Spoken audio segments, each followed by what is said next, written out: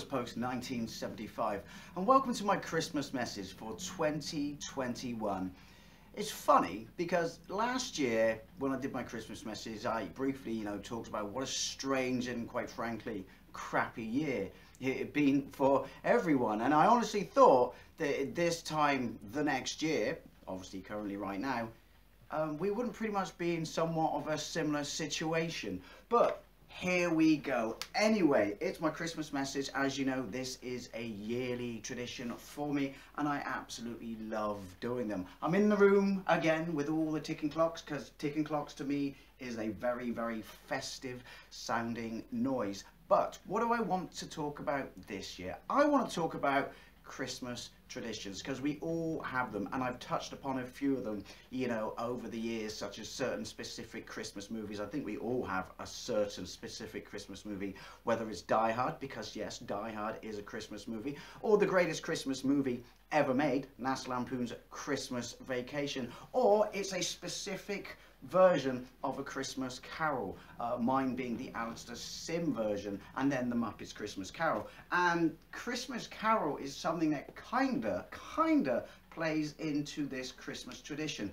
But other Christmas traditions, obviously I have. I've just picked up my Christmas edition of the Beano, which is something that I've read ever since I was a kid, because they've always had a Christmas special. I will be opening this on Christmas Eve because it's the Christmas Beano. You have to read it on Christmas Eve. That's the whole point of the Christmas Beano. And even when I was a kid, whether it came out before Christmas Eve, because it comes out on a specific day during the week like most publications, I would save it for Christmas Eve. That became a year in and year out tradition that I still follow. This hat is a Christmas tradition. This hat is beat up to all kinds of wank. It's a Christmas video, I shouldn't say wank. This hat is beat up to all kinds of fuck. I've had it for about 10 years. You've only seen it in videos over the last few years, such as the last few years of doing, because I don't know why I never wore it in this. It always used to be my hat that I would wear to the pub on Christmas Day, and it used to have a light in here, or battery in here somewhere that used to work. And I wear it when I do my another tradition. We will be doing one this week, unless it gets cancelled, in which case that statement looks a bit stupid. Christmas Eve live stream with Mainmeister. I wear it in that. But basically, it's absolutely falling apart, and I could have bought a new one. But I don't want to, because this hat means a lot to me when it comes to Christmas, because it's my Christmas hat. Got my Christmas TV guide, which is something I talked about last year, about what a big part of Christmas as a child it was to circle what you wanted to watch at Christmas on all the TV channels, specifically terrestrial, because that's all we had when we were kids. But what I want to talk about this year is, and I can't be the only person who has this, which is why I wanted to ask this question, unless I am. But some of the stranger and some of the more odd Christmas traditions you may have or had, because this is one that I did religiously for about 5 years or so, and then it fizzled out. Well, no, it came to a natural end. It stopped because I moved away, and it wasn't continued when I came back, moved away to Canada, because where we went to do it, London, had changed so much that logistically, and I thought it was a nightmare to do beforehand, but I'll get to the point. Logistically, it was just not going to happen anymore. London, when I got back from Canada, London specifically now, and this isn't a political video, so I'm not pointing the blame at anyone in general, but we all know who it is just not the city it was. And it certainly isn't for visiting on Christmas Eve, which is what this is. I had a Christmas tradition from the mid-90s right up to till I went to Canada, which would have been, so Christmas 2002, obviously Christmas 2003 I spent in Canada, hence my Christmas message from, well, 2 years ago. I can't believe I'm still crap at doing these. But basically, I absolutely love and adore Christmas, as anyone knows, and I absolutely love and adore Christmas Carol. That to me is the pinnacle Christmas story. Sure, I just mentioned I love, National Lampoon's Christmas Vacation, but Christmas Carol is the pinnacle of Christmas stories, dependent upon which version we all have a favourite. But that kind of bleeds into the fact that, to me, I always think of London at Christmas, whether it's 1843 or whatever when the Christmas Carol was set. To me, London is like the pinnacle Christmas location, at least in the United Kingdom. Sure, Christmas is relevant to each and every one of us where we live, so around the world. But I think it's safe to say, thanks to A Christmas Carol, most people have this idyllic image in their head of Christmas being kind of like, cobbled old streets in London town during the 1800s, or maybe that's just me. Anyway, so I think it was 1996, and this again was something that my friend Andy at the time did, because and I've talked about this on my channel before, and I'm not going to go into it too much because I've always been honest about it, and people who watch my channel will know that. But I've been diagnosed with depression, and yet my friend Andy, he was the one who helped me basically put a boot up my ass and told me, go and get this sorted. And I, got onto the road to recovery. But it was 1996, and I just started, doing it. I went the route of medication. That doesn't work for everyone. So it wasn't easy, and I wasn't feeling particularly great. But it was Christmas, and I was still massively in the mood for Christmas. And so I did, a year in, year out tradition, which is just caning every single version of A Christmas Carol that I could find. And we're coming up to Christmas. I think it was the 23rd of December. I can't remember what day of the week it was, but basically he said, have you ever been to London at Christmas? And I went, I've kind of been to London, a week or so, maybe a fortnight before Christmas, so I've seen the decorations and stuff like that, and all the stores, gearing up and trying to sell everything and making themselves incredibly festive to promote Christmas. Never actually been there at Christmas. I mean, what do you mean, go on Christmas Day? And he goes, no, trust me, London is an amazing place at Christmas Eve. It's like the most festive place in the world, and you've been watching all these Christmas carols, so trust me, there's no feeling quite like, and again, I'm not rubbishing anyone else what their city is like at Christmas, or anyone in any location around the world what their city is like in Christmas. I mean, culture is different wherever we go, so it will be a unique experience. But he said, honestly, Christmas in London it's just an incredible experience. And you've been watching all these, Christmas carols and stuff like that. I think you should experience Christmas Eve in London. And I go, what do you mean? That's just like, how does that even work? That's a nightmare. So basically, we started driving up to London on Christmas Eve by car. I didn't get a train. Obviously, that would be a nightmare within itself. Not that driving up there was a particularly easy thing. It was a logistical nightmare, but we'll get into that. But we started driving up to London on Christmas Eve, early evening. So it was dark, going down the motorway, basically on a good day, 2 hours, listening to the radio and stuff like that. And that in itself was like a brilliant part of Christmas. But, and I was really kind of, nervous, like pensive nervous in a good way, thinking, I don't understand what you're saying about London. And the point was, and we used to get there, because back then in the 90s you could park free. It's either before Hammersmith Bridge or, probably before Hammersmith Bridge actually. We used to just turn down a road and park in front of someone's house. Could not do that now. Absolutely could not do that now. Park in front of someone's house and then just walk around. Didn't do any shopping, didn't go to see like a Christmas gig or carols or anything like that, or even go to church or stuff like that. It wasn't about that. It was about just walking around. This sounds so, no, because I only, my mum was talking to me about this a couple of weeks ago, and I completely forgot about it for years and years and years. And now I'm saying it out loud. It really does sound like an odd and silly thing to do, but just walk around. And one thing that I've always remembered about this over the years, and I would like to kind of revisit this tradition, but how would I get there, and basically, and stuff like that, and how would I park? Because like I said, you had a 2-hour drive on a good day, just there in traffic, not like bumper to bumper traffic, but it's Christmas, people going to London, people coming from London, Christmas Eve. It was it was heavier traffic than normal. Then you had to try and find a parking space. We always lucked out. We always lucked out and managed to find a parking space and park for free. And whoever's house we parked in front of when we used to do this, I'm deeply sorry. But it was Christmas. I love Christmas. The means justify the end. Plus I was on a healing process for depression. But yeah, walking down the streets of London in Christmas is just absolutely fantastic. And now that I've talked about that, I've got a complete brain fart of the main shopping street in London. It was just on my head, and now it's gone out of it completely and utterly. But the point being, going down in the, what the hell is the name of that street? Shouldn't say hell in a Christmas video. Damn it, where's my phone? Oh, look at this. Look at this for all the tech and bells and whistles. I've got to say it, mainly because of my OCD, and I'm not shooting this again because I'm in the zone, and that's what Christmas videos are about. So join me as we Google main shopping street in London. I can't believe this is it. You see, this is the thing about doing, you know, vlogs in general, just off the cuff, with an idea that you want to talk about, but no script or anything like that whatsoever. Main shopping streets in London.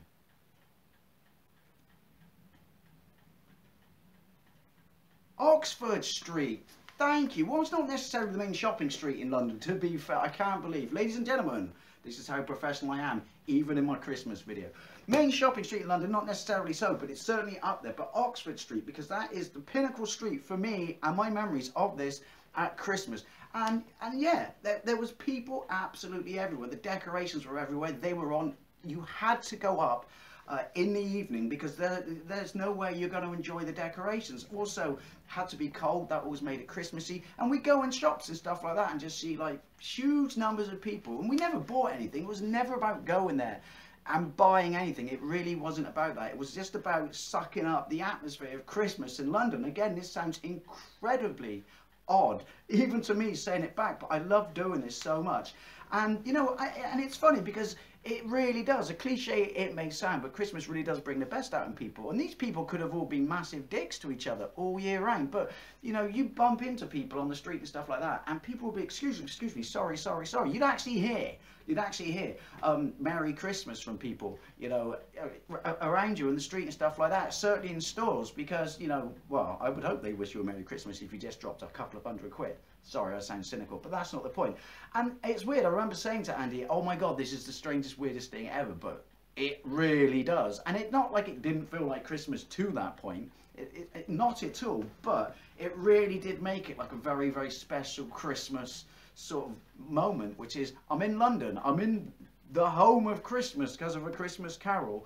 I can't recall if it ever snowed, and to be perfectly honest, if it did probably tank down with snow, we wouldn't have gone anyway, because, you know, it's England, it takes just that much snow and the entire country shuts down. But and then the highlight was Trafalgar Square Christmas tree. Again, that was something else. It just made it this absolutely wonderful experience. The people were all nice to each other. There was loads and loads of them, decorations and stuff like that. Christmas music blaring out everywhere.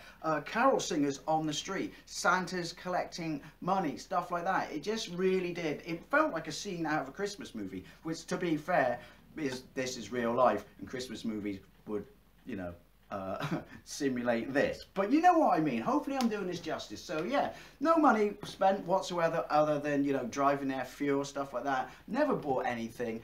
Walked down Oxford Street, couple of other streets, stuff like that. Maybe stuck our head in a pub or anything like that, if you could even get in one. Yeah, and ended up, you know, at Trafalgar Square looking at the Christmas tree. And it really, really, really made it Christmas. And I remember saying to my mate, that's the oddest thing ever. I never thought that would be such a brilliant, wonderful experience. How old was I in '96? I don't know, 20, maybe 19. But the point being, it's definitely around about there in '96, because I can remember going in, like, you know, store, the Virgin Mega store. Obviously we went to more places in Oxford Street, and seeing PlayStation games, and import PlayStation games. I think I may have bought some of those over the years. But, and then you drive back, and you get back kind of quite late, you know, in the evening, and driving back was a lot easier than it was driving there. And that in itself was like kind of nice as well. And you talk to your mate, and you were spending Christmas with a friend as well. You're spending Christmas with a friend that you wouldn't spend it with on Christmas Day, because you'd be spending it with your family. So that was a cool thing in itself. I really loved it. I really, really, really enjoyed it. And then once, even though I got over depression and stuff like that, we just did it. We just did it every year. It got more and more difficult, more and more difficult places to park and stuff like that. Some of the traffic, there were accidents and things like that, you know. But you just sucked it up and you persevered and you did it. And like I said, it got more and more difficult, but it got to the point where it did not feel like Christmas. It did not feel like Christmas until Christmas Eve, and we spent, and that was all we did at most, at max, absolutely, probably no more than pushing 3 hours, because there's only so much you can do walking around, even though you're soaking up all the ambience and the atmosphere and people singing and stuff like that. But it really did. And would it have been as much a Christmassy thing for me, to me, if I didn't have such a love of, you know, Charles Dickens and A Christmas Carol, and even then knew the book off by heart and stuff like that. And so I always had this image of London being like the one place that was the most Christmassy place in the world. Again, that's just me. I'm not saying Christmas is rubbish in any other city around the world. I'm not gonna lie, Bristol doesn't really hold much of anything to London, even back then. But yeah, so we did it, and we did it from 96, 97, 98, 99, and 2000. And you'd get home and you'd be absolutely knackered, because you'd have to, you know, get up the next day early because of all the arrangements for Christmas and going to certain members of the family's houses and stuff like that. But it never put a down on you. You were never kind of, you know, tired and grumpy because you were tired or stuff like that. You still thought that it was totally worth it, that you had this really weird Christmas tradition where you had to go to London in the evening, you know, early evening to sort of, you know, late evening, and wouldn't sometimes make it home to kind of like, you know, midnight and stuff like that. But yeah, it became, for those 5 years, it became a big Christmas tradition. I absolutely loved it and looked forward to it. And people, friends and family, would just think this is the oddest thing, you know, to do. You going to the pub Christmas Eve? No, I'm going up to London. Oh, what for? You got like somewhere to go, people to see, stuff like that. No, we're just going to walk around London, suck in all the Christmas goodness, ambience, atmosphere, and go and see the tree in Trafalgar Square, because the tree in Trafalgar Square is always really, you know, kind of famous and interesting and a big tourist attraction, because it has to come from Norway because of World War II. Anyway, look it up. This video will be just stupidly long, but yeah, so people could never understand this, and then the next day you'd be yawning and stuff like that, and even yawning a bit around the Christmas dinner table. It's like, well, what did you do last night? Yeah, me and Andy went to London again. And again, it's like, why? What's this attraction? I said, if you haven't done it, I can explain it. I mean, if anyone from this video, or watching this video, lives in London, and at Christmas, you probably don't even want to be anywhere in the built-up city, you know, where all the, you know, the shops and stuff like that are, you know, the main, you know, areas and stuff like that, because that's not what Christmas is to you. But again, maybe because of my love of A Christmas Carol, that was it. That was the attraction, and it became an attraction for those 5 years. Even saying this out loud now, it sounds odd, but thinking about it and talking about it now, I remember how much I loved it and how much fun it was, and that you could have fun by not spending any money or doing much more than just walking around and soaking up the sights and seeing, you know, and seeing, you know, the best in people that you could see, because none of these people were like, you know, normally, I'm not saying it's, you know, London's a horrible city, but, you know, like, you know, population-wise and stuff like that, not everyone's, you know, incredibly unpleasant, but certainly at Christmas time, and I'm sure that's everywhere, but it's just like people just had that goodwill. Again, that may sound like a cliche, but just had that goodwill. So, yeah, I thought I'd ask, you know, does anyone else have or had what other people might deem an odd Christmas tradition? And this was mine.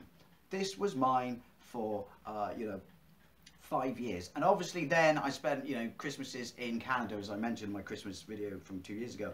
But when I came back, it just wasn't feasible anymore, like congestion charge and stuff like this, and you know, the no free parking and things like that. It's sad, because I would like to do it again, at least just once, to see if it still is enjoyable as I remember, and just like truly feels like a really Christmassy moment. Maybe I'll get on that one day. I really should, shouldn't I? Because like I said, this 5 years may not sound like a massively long time, half a decade if you stop to think about it, but it was a really big part of my Christmas, and literally was the moment where Christmas went from just being Christmas is coming to Christmas is here. So, as I said, I would love to know if any of you out there have or have had what other people might deem a very odd Christmas tradition. And I would also like to say, I hope you all have an absolutely fantastic Christmas, and also have an absolutely wonderful New Year, because it cannot get any worse than this. Anyway, thank you very much for watching. I'd love to know what you think, and happy Christmas.